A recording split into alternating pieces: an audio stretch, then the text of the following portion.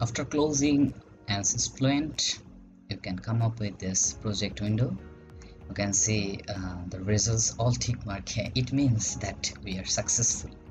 So that is a point of happiness for yourself as well. And to see the counters, velocity contour, pressure contour, temperature contour, double click on results. It will bring CFD post processing. So please wait for some times.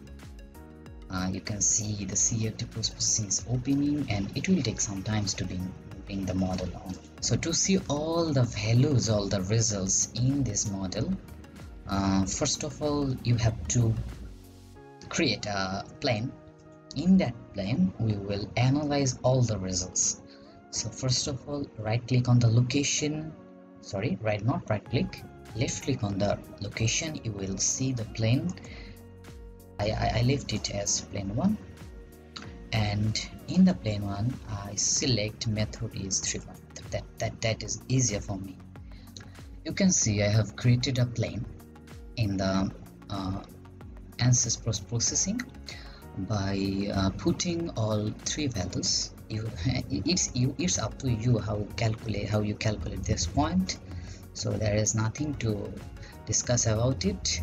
So after putting this value, you just click on apply, then it will create this kind of plane. In this plane we will see how velocity contour are changing. So first of all, for a contour, right click on this bar, contour bar. For contour 1 we will go for velocity contour,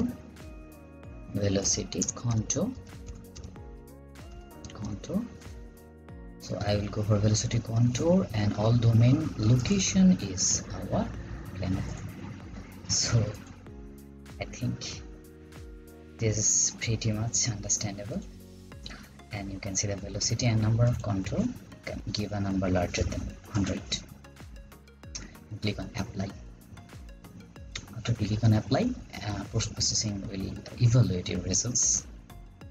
So you can see that's out.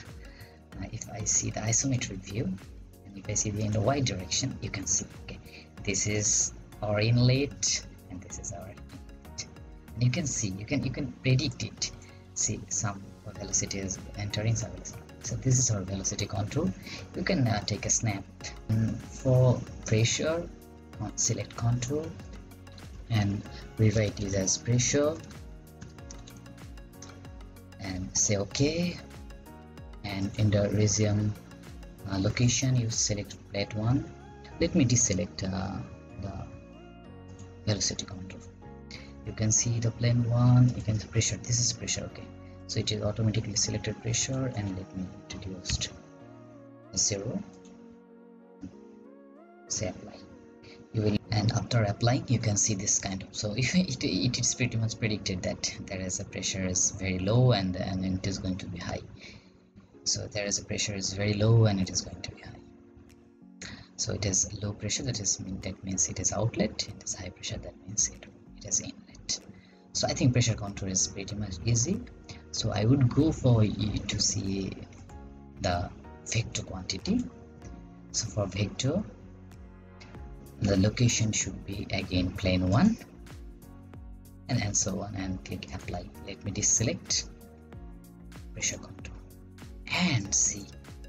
For vector 1 and render symbol, I think you can reduce this. Okay, you can see that. Or if you see the line arrow, 3D arrow, I would go for 3D arrow, which is good to see.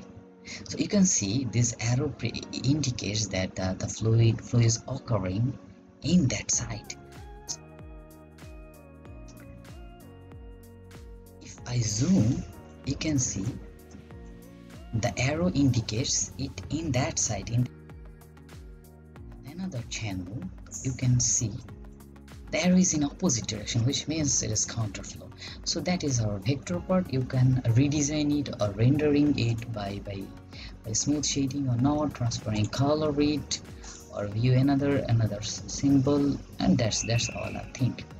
If you want any graph in the resume, first of all you have to put some line, a line. I will go for line 1 and the point. Well, after putting all the value in 3x, y and z coordinate for point 1 and point 2, you can see the yellow line. Takes a sample as 100, so then click apply and it shows me this line. So in this line I will explain how velocity is changing. So for this purpose I will go for chart.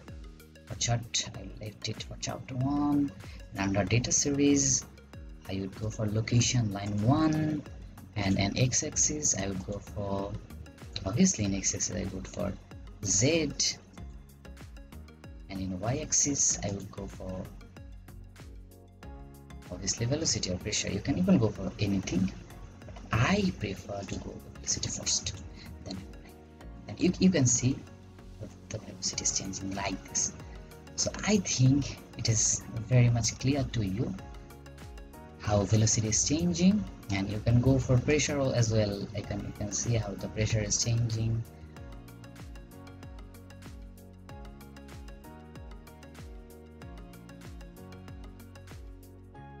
You can go for temperature as well.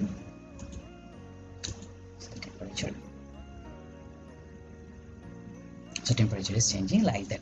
So you can import all this data by clicking on import, and it will save it as a CSV file, which is actually an Excel file. So that's all about, I think, post processing. I think it is, you can save it, save project. This will save all this data in your expected document. So that's all about today. Thanks for listening.